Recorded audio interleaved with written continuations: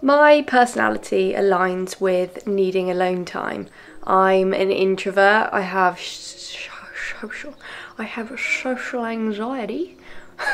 I have social anxiety and I am extremely creative. In fact, most of my creations have come from spending some time alone. But for some reason, for as long as I can remember, I have always needed people around. To the extent that when I was a child, I refused to go upstairs on my own. And I won't go into too much detail about that now, but my mum could definitely tell you some stories of when she probably needed some alone time and I was not giving it to her. I'm very sorry, Mum, I love you very much. I would always struggle with spending time on my own. I always worried that something would happen to other people if I wasn't there. If I'm being perfectly honest, I'm not sure where this whole idea of not wanting to be alone came from. It has definitely affected my relationships with my family and friends and in romantic relationships and things like that. There was definitely a point where I depended on people too much and I really struggled with spending any sort of time with myself. So it was extremely difficult when I came to the realization that alone time is actually really good for you. I've actually only been able to manage this recently and it hasn't been easy. For some people, alone time comes naturally. I know plenty of people who thrive off alone time and they make sure to schedule it into their week and they take time out to do what they enjoy on their own. But if you're like me, that doesn't come naturally and actually you have to learn and practice this idea of spending time alone. Recently, I've had to really work hard at spending some time on my own and I can definitely see the benefits of doing so. But when I started, it was so difficult. I have a few things that really helped me, but first I kind of want to delve into why alone time is so important. You can get to know yourself. This might seem like a very odd thing to say. We live with ourselves all the time, 24/7. We never get a break, but you never truly know yourself until you spend time alone. How can you possibly know what you like, what your interests are, if you're constantly around other people? I really struggled with this. I had a bit of an identity crisis where I was starting to spend more time on my own, but didn't really know what I enjoyed doing. It took a little while for me to learn the things that I liked and the things I wanted to do without impressing other people. Getting to know yourself is so important for a generally well-balanced lifestyle. Build resilience. Building resilience is so important, especially in this day and age. We have to learn that sometimes we need to deal with things on our own. If someone's upset us or we don't particularly like somebody, it's not always the best thing to go and talk to your friends or your family about it. Sometimes you have to sit with yourself and build a little bit of resilience as to why you might not like somebody. Gossip doesn't really help anybody. Yeah, it might entertain you momentarily, but will it add to your annoyance in the future? Probably. So sitting with yourself and building a little bit of resilience could be quite helpful. Come to terms with things that have happened. Most of my recovery from certain things has come with talking to people. That is true. Whether that's a counsellor, a friend, a partner, a family member. You can gain so much from talking and opening up to people. But unless you come to terms with things that have happened to you privately, how are you ever going to externalise how you're feeling? Unless we spend time alone and come to terms with things ourselves, we can't properly articulate them to other people. And that is so important, especially when it comes to recovery and acceptance of things that have happened. Let your imagination run wild. Like I've said, I am an extremely creative person, I'm an artist, and a lot of my creations come from trauma or the things I've read and seen and experienced in my life.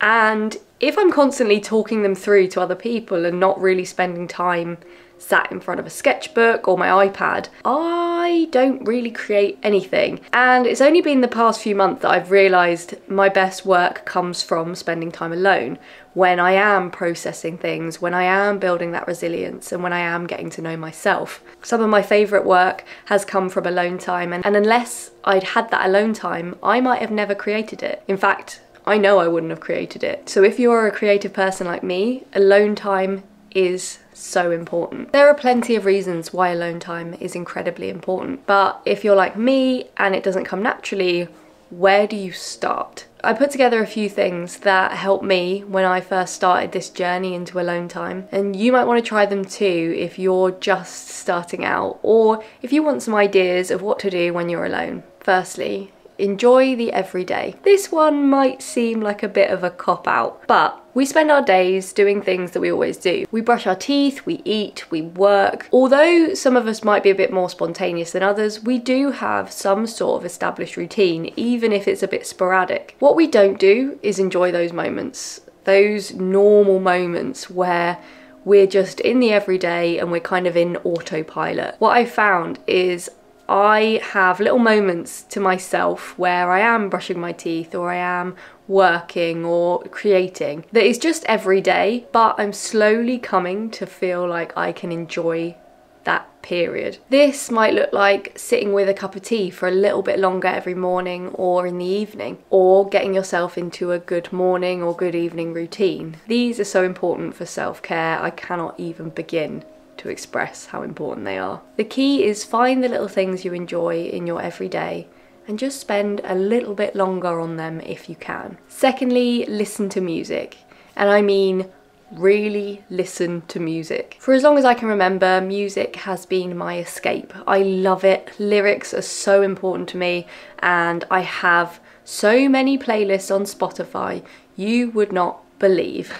My taste in music has evolved as I've gotten older, and I love seeing that progression through music. It's like having a little timeline of my life where I enjoyed this at this point, but now I enjoy this. I really like it. But what was also happening was I was having music on without really listening to it. I had it on to avoid the silence. I had it on as a distraction or a way to make my work a bit more entertaining. Now I try and have music on and really listen to it. I listen to the lyrics, and I have found some of my most favourite songs doing this. The emotional connection I found to lyrics have also helped me with my creative work and come to terms with how I feel about certain things. So spend time really listening to music, don't have it on in the background, be present and listen in the moment. You could have a dance too, I find that helps. Clean. If you're anything like me, your surroundings reflect what's going on in here. So if you're feeling a bit of brain fog, your general area will be quite messy.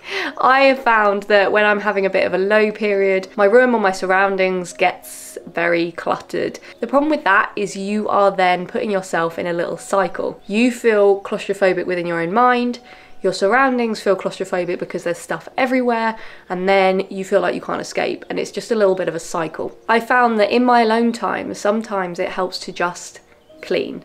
And this is one of my forms of self-care that I didn't really realise and I always thought was a bit odd, but actually having spoken to people about it, it's not just me. Shocker. I found that keeping on top of cleaning and doing it in my alone time really helped me to, again, get to know myself, get to know what possessions I actually want to keep and what I want to get rid of. It helped me to assess my history and my own personal traumas and things that I should probably address. Cleaning has meant that I have a less cluttered space generally, so when I feel a bit brain foggy and down in the dumps, my space generally stays clutter-free. I say generally, because that isn't always the case. Read. Reading. Although reading is probably one of my favourite things to do, I have definitely neglected it recently. It is one of my most favourite hobbies, but I think I do have a bit of a love-hate relationship with it, which is odd to say because I'm a writer and I generally adore reading. But when I'm in a great mindset, I read all the time. I love reading. When my brain feels settled and I can just sit and dive into a really good book, fine, I will read for hours. When I'm not in a great mindset, what's a book? I find it really hard to concentrate on anything, not just reading. And when I take the time to actually dedicate some alone time to reading, I've found that I've got a better relationship with it generally, and it's helped me to enjoy alone time in a whole new way, and I'm really grateful to have it as a little coping strategy as I go through this alone time practice. Learn something. We are learning beings, and I feel like I've said that phrase so many times it's becoming a little bit of a broken record, but I really believe it. Instead of sitting scrolling through your phone on social media, which is okay to do from time to time, why don't you use your phone for something productive instead? I've recently got into things like Duolingo, where I can compete with my friends and learn a new language at the same time. Although this is somewhat social because you can then talk about it with your friends, you're doing it on your own, and only you are responsible for how far you get and how much you actually learn. I love learning new things, I always have done, and this is one of my favourite things to do when I'm spending time on my own. Cook. I'm not a very good cook. I should probably put that out there right now. But it has helped me to spend time on my own. Following instructions has never been something I'm very good at, but I do quite like following a recipe. I found that cooking and making something that will sustain me throughout the day has really helped, because I know I'm giving my body some goodness, and it's also letting me sort of switch my brain off and just follow a recipe for a set amount of time. And it's a great way to just be in the moment, relax or not, depending what kind of cook you are, Gordon Ramsay, and take the time to just be present, feel your body and switch your brain off. I actually find it very hard to think when I'm cooking because I'm focused on what I'm doing. I'm not a very good cook, like I said, so I really have to focus. Meditate. People often switch off when I say that word. Don't. Meditation doesn't mean you have to sit cross-legged with your hands on your knees and close your eyes and Scrap that. If that's your impression of meditation, please put it in a little box, throw it out the window. That's not true. Meditation can come in so many different forms, even if it's just lying flat on your back in bed doing nothing.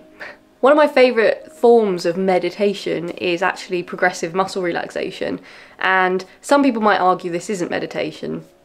I would argue that it is. We can fight about it in the comments if you want. I've actually done a whole video on progressive muscle relaxation, which I will link somewhere on the screen if I can work out how to do it. If not, it'll be in the description below. And I've actually used this countless times, and it's helped me to actually get into the more traditional forms of meditation, and I use Headspace for this, but progressive muscle relaxation was a good way to get into it because it helps you switch your brain off and concentrate on different parts of your body, which is essentially what meditation does. So I highly recommend. Get some fresh air. Walking has been my favourite thing to do for probably the past 2 years, 3 years. But going out and getting some fresh air is really important. You can actually combine this with a few other things on this list. You could plug yourself in. Is that what you say?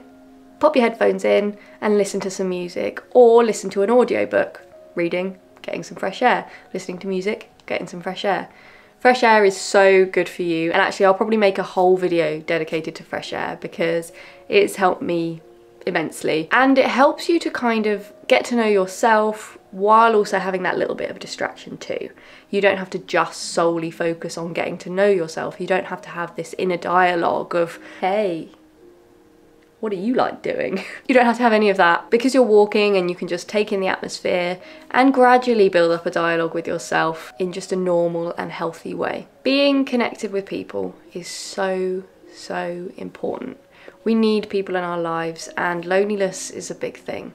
In fact, if you think you know somebody who is struggling with loneliness, maybe reach out to them. It might make all the difference. And if you want to spend most of your time around people, go for it. That is exactly what you probably need. But just take the time to recognise if you are using it as a distraction from yourself, from what's happened to you, and from what you've been through. We all need time to reconnect with ourselves. After all, we are the only promised permanence in our own lives. I'm still very much working on spending time on my own, but I can already see the benefits. I find it more meaningful now when I do spend time with people, and I don't feel that pinch of terror when I am spending time on my own. Alone time is important, but make sure you're not too lonely.